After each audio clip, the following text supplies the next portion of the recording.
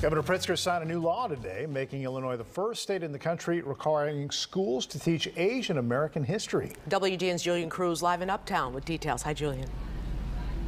Hey, Micah. History being made at Niles West High School earlier today. The governor of Illinois, the Speaker of the House, and fellow legislators all rejoicing tonight with the signing of a new bill into law. Throughout elementary, high school, and college, none of this history was covered in my social studies classes. Asian Americans remembering the void of information growing up, but no more. Illinois students will soon learn about Asian Americans' struggle to advance civil rights and their tremendous contributions made in government, the arts, and sciences, with the impact of Asian American communities towards the economic, cultural, and political development of the United States. Today we are reaffirming our commitment to creating more inclusive school environments.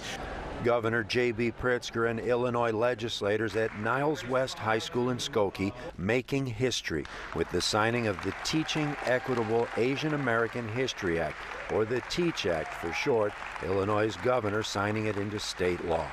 In the 2022 school year, every high school graduate of Illinois will know about the legalized internment camps here in the United States. The turbulent history of Asians in America enduring virulent racism in places like Chicago's Chinatown, too often ignored by educators.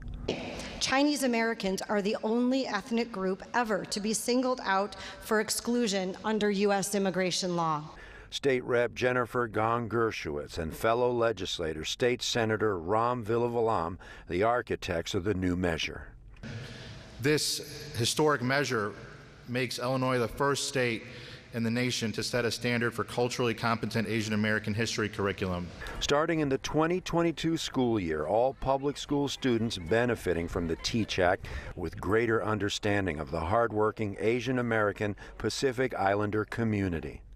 They'll learn about the contributions of Asian Americans to our society and give all students a deeper understanding of the different cultures that are present in our great nation.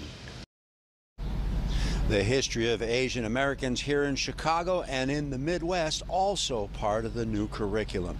In the Uptown neighborhood, Julian Cruz, WGN News. Thank you much, Julian.